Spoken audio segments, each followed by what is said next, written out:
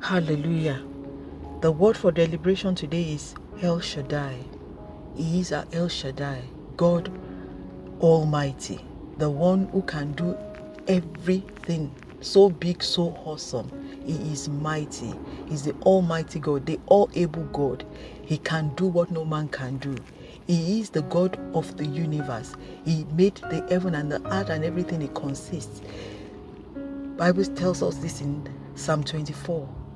God is mighty, mightier, bigger than what people think. Our brain cannot even fathom it. We cannot capture how mighty He is. We just have an idea. We cannot fathom it. He is mightier, mightier than we can ever think.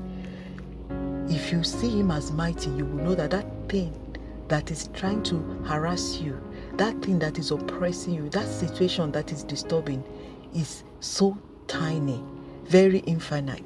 If you look at the mighty God, keep your gaze on the mighty God, and all other things would bow. He is mighty indeed. Stay blessed and maintain your confession that your God is mighty.